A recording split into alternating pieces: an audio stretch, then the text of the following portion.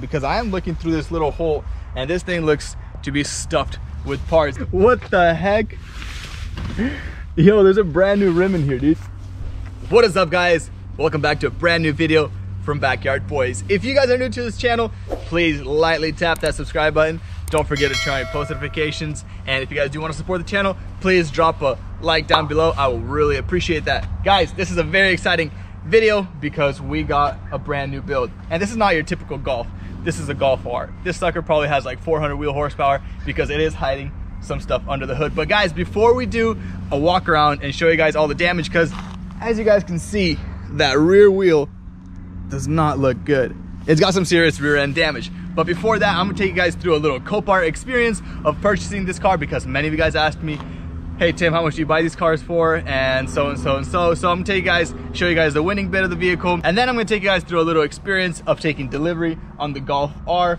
My filmer wasn't here, so I took some shots from iPhone, basically of my local truck driver, Yarek, delivering the car. Shout out to you once again. And then we're gonna get the car washed up because it is extremely, extremely dirty. As you guys can tell, it is just full of gunk and dirt and grime, and we got a broken windshield. Very nice. But it is just literally disgusting, and I can't really tell if there's dents or scratches or anything on the car. So take you guys through 3 of those experiences, and I'll catch you guys doing a walk around the whole entire car. Alright. Idaho takes it for 10-400. Watch it. Yo, watch. That's not me. That's not you? No, that's not me. That's a different Idaho. There's another one playing. Oh, nice. So Idaho, and Washington. No way. Is that you, Tim? It's not. No, that's not me. That's me. Make sure it's me. Is it someone? 11-3. Is there someone on the same account? No, no one on the same account, because I know if it's on the same account, it's gonna be green twice. Is that you? No. Oh, this is me. 10-9 is you. 12 is not you. 12-1. 12-1. The what? Yeah. Yeah. No way, dude. Who is that guy? 12-300.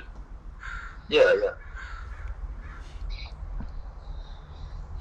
I think he's slowing. No, I think he's slowing down. 12-5. 12-6. 12-7. 12-7's me. Yeah, I think he's slowing down a little bit. He's got a little bit of quit in him. And 12-7 is gone. Boom. Oh, what? Bonus time. Why bonus time? I hate bonus time. It gives you like these shakes, you know? Yeah. 12-7 is yours. Yo, John, I told you it's not going to go more than like... Oh, man. I was expecting some of the 15s. 15s? We got it for 7.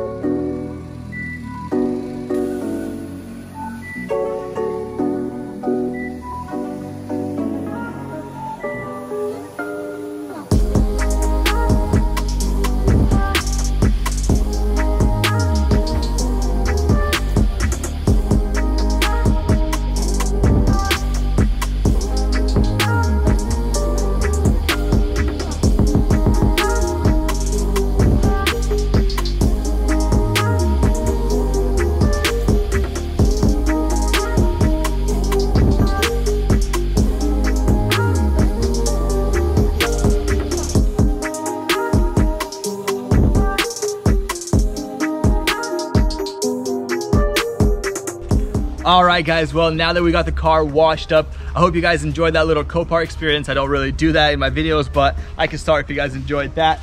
And we decided not to actually like fully wash the car because first of all, it's gonna be sitting outside still for a little bit. And we're in an area where there's a bunch of trees, so it's gonna get dirty while we wait for parts and things like that. But also it's got a bunch of like this, I don't know what that is, like some tree sap or something. What do you think it is? It looks like tree sap because, I mean, it is disgusting and it's kind of all over the car. Like there's a bunch here, like it's just kind of everywhere. So I'm gonna find a remedy to get all that cleaned up. That way when we wash it, it does look brand new. But while the car was still wet, it did look pretty darn clean. And let's go ahead and start from the front over here. We're gonna walk our way around till we get to the damage and check out the interior, what condition the interior is. But going on to the front, this front end is not a typical Golf front end. It's got that very aggressive bumper, and I actually kind of like it a lot. It's got these vents. It looks pretty sick, and these vents are actually like they're not just picture, you know, they're not just vents for fun. They actually, I'm guessing that cools off the brakes or something. That one cools off the intercooler. That's typical. But these headlights are actually really sick as well. I like this kind of a glow here, and I actually can turn them on right now and show you guys what I'm talking about. So there they are. Now they are? Yep. Are they full headlight on or just the halo ring? Both. How about now? Just halo. So it looks pretty sick, yeah? So that's what it actually makes the front end look like, really aggressive, like it's driving towards you. And yeah, that's for the front end. The hood is pretty typical to a Golf, but we got that little pretty sick R badge over here. I don't know, it's different, you know, like it's weird because you look, it's like similar to a Golf, but it's not, you know, so that's the cool thing about it. We also got some real BBS wheels, and these are 19s with some brand new tires. I'm pretty sure this rim and tire combo is probably a couple grand alone. Pirellis are nice tires, and our brake pads are fresh. Dude, this thing is actually in great shape. It seems like it's been maintained, and it's actually modded with some pretty expensive and quality parts. But we got no curb rash here. BBS, it says here, made in Germany. So they are actually real BBS. No damage on this fender. Can you see that, made in Germany? There. And so we got a Golf R badge here. It's kind of very sleek all around. Yeah, little sleeper. This door has no damage, absolutely. So this has little two dings. There's a ding right there and a little ding right there. I'm pretty sure if you wipe this off, you won't even notice those dings. Like, it's just an insurance company. So guys, I worked at an insurance company, and here's a little tip for you guys. The pink marker means previous damage. Basically, that's non-accident related from the company I worked at, and that's pretty typical. I seen it. The green one means that this is the accident related damage. So this right here just kind of is an estimate to the value of the vehicle. Basically, they make these marks, they take pictures of them, and however much cosmetic damage there is to the vehicle, that's what they appraise the car at. But going on to here, we have the quarter panel. It is extremely clean condition. And thinking now that I have to do that other quarter panel, I have to cut a big chunk right here and weld a huge line. And the big downside to that, guys, is the fact that it like shrinks it together when you weld a lot. So, or you know what I'm talking about. Basically, when the metal gets really hot, it likes to shrink the metal in, and I gotta make sure that the gaps are clean everywhere, and this is not like crazy body lined. It's funny because I just did my brother's Golf, literally exact quarter panel on that side, and it had the exact same damage and literally 1-to-1. So I can actually pop a picture right here, so take a look at that. And I got it done pretty darn well. He was very happy with it. All right, let's go back to the rear end over here. We have quad exhaust. That's sick, honestly. I don't know, for me, I'm a huge quad exhaust fanatic, and it's just like, it looks sick. It's like planted. Kind of step back over here. You see how like fat it looks? Like, it looks fat. See that? Anyways, and now we finally get to our damaged area. I mean, it's not that bad. You know what I'm saying? Hopefully they do have the parts like the rear bumper, and I mean like the diffuser and things like that, because I am looking through this little hole and this thing looks to be stuffed with parts. And if you guys do, or if you guys have seen my Copart walk around video, I actually checked this car out and I looked inside the car and there's a bunch of parts in it. So that's a good sign. Hopefully they have this taillight, because that taillight is pretty expensive. And yeah, we have this damage here. We got some pretty serious suspension damage going on here. We can see that the rim is just completely destroyed. up over here. I know that's gonna be an expensive rim. That's a real BBS rim. And usually when you source one rim out, it's much more expensive than just getting a whole entire set. This inner damage is really easy to repair. All this stuff is really soft, and I can get it pulled out, hammer it out once it's on the frame machine. But guys, let's go ahead into the interior. Doesn't seem to have any damage besides like a couple of dings. I mean, pretty great shape for a 2016. Going on to the interior, we can see that no airbags are blown up front, and the vehicle starts and moves, but it is low on coolant. So we got to take a look at why it's low on coolant. We have a brand new bumper for it right over there, and right now we're actually going to go ahead and pull all the parts out because I want to see if they damage the interior at all, because on my 1M they damaged the interior with stuffing it with parts. But let's go ahead and open this rear door. It's got no handle here, so hang on. You got it? Look at that, guys. That is insane. But geez, dude, they took apart a little too much, I would say. A puzzle of its own, huh? Yeah, let's see this taillight. That's the broken taillight. Hopefully they have a good one. hopefully they have the new one in here. We got a bunch of parts. Guys, this thing is stuffed with parts. Go open the other side. I'm actually really excited on how fast this sucker is, because it's supposed to be like 300 horsepower stock or something like that. But this thing here, stay tuned, and I'll show you guys what mods it has. So, okay, we have this. That's nothing here. And back over here, we have, what in the world? Guys, look at that. What the heck? Yo, there's a brand new rim in here, dude. You know what's funny? That when we were at Copart walking around, we didn't even open this door. Bro, what the heck?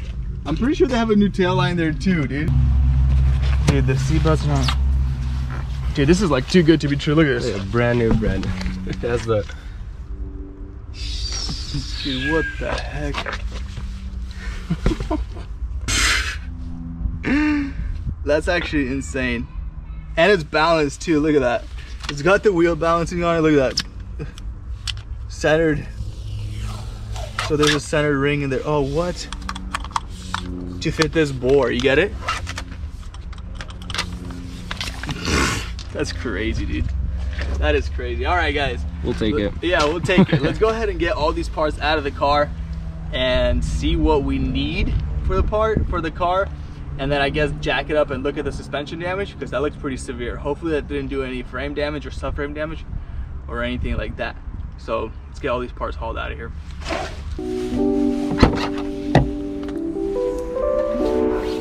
Nice. A bunch of parts. Guess I'll just start taking everything out. Thing is, I don't know where to put these parts.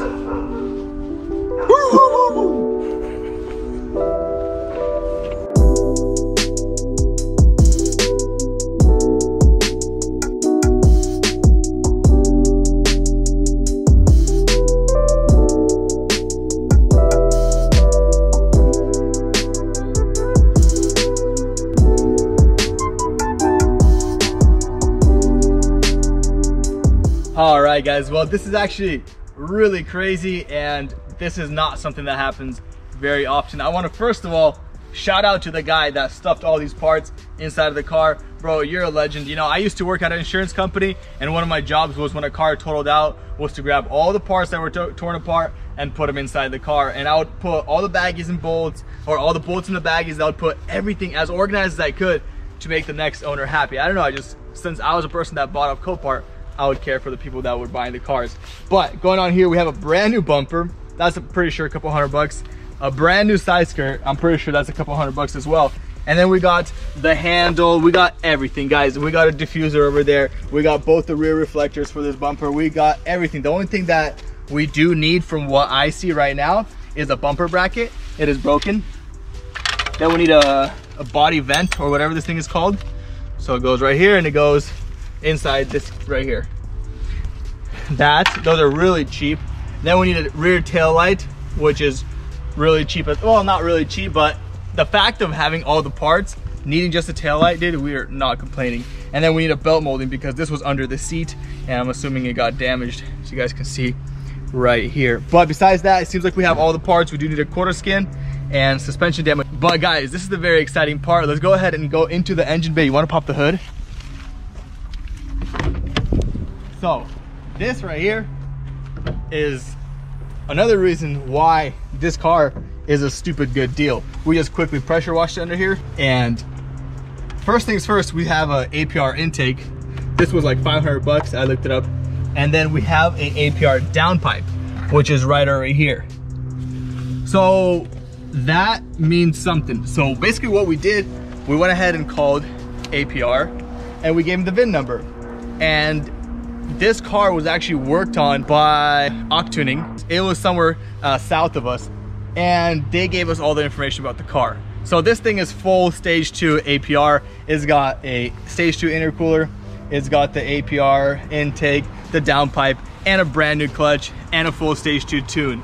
So I'm actually really pumped to see what this sucker got, kind of do a little dig in it, and see if we can get some quick 0 to 60s. So you guys stay tuned for that. That is actually really exciting, and the fact that it was done professionally, not just at home, makes my confidence about the tune lasting and about all the parts being installed properly much higher. Right now what we're gonna do is go ahead and pick this car up, and we're gonna examine all the damage under here. I'm crossing my fingers we don't have any serious damage because this is an all-wheel drive car. So hopefully that we don't have any, I mean, what's the worst that it can get, realistically speaking?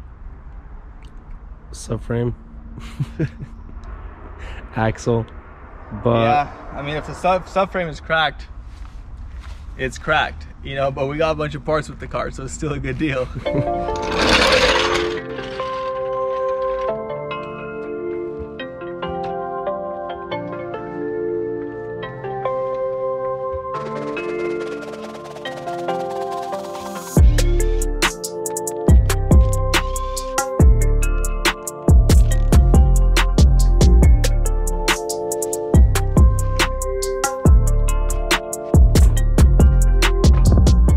Alright guys, so we actually ran into a little problem. The wheel is jammed up over here. It is touching the body over here, and I am actually afraid that if I pull this wheel off, I'm gonna have to basically kind of bend the wheel and pull it off. I mean, it does kind of move a little bit, but here's the problem, I'm not gonna be able to put it back on. So what we're actually gonna do is go ahead and jack the car up higher, put a safety under the car, and inspect the suspension damage from under the car. That way we can order all the parts, and when the parts come in, I'll pry this wheel off, replace the parts, and put the new wheel on. So I'm gonna go ahead and bolt the wheel back up and put a safety under and take a look under the car.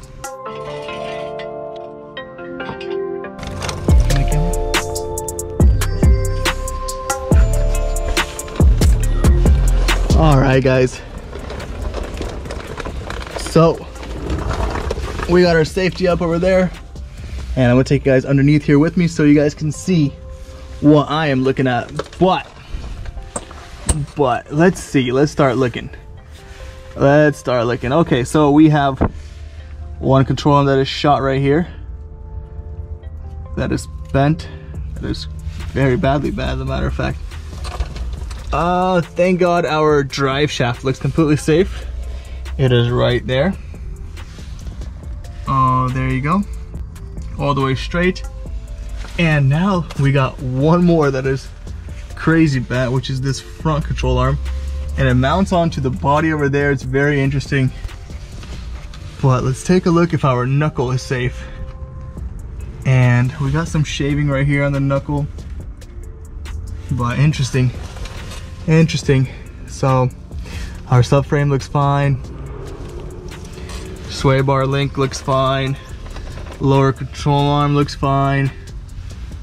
Wow guys, this is actually very minimal damage under here too.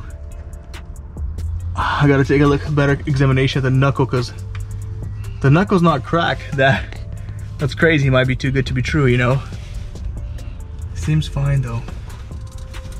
It's crazy. Guys, that's crazy. Sometimes you literally get super lucky.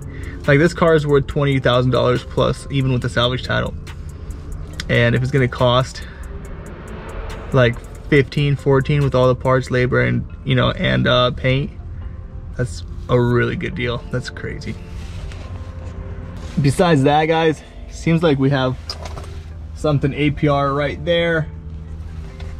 Right there. APR mid pipe. But we got a stock exhaust. Stock Volkswagen exhaust. So maybe do an exhaust sealer or something. This thing's gonna sound super sick. Or get some kind of exhaust. I'm not sure just yet. But comparing everything to this side, I'm referencing off the side that is not hit and to the side that is hit. Seems like we only have 2 control arms that are brutally damaged, but they should be really cheap because it's just golf art or just golf parts, I think. I mean, should be the same as a regular Golf.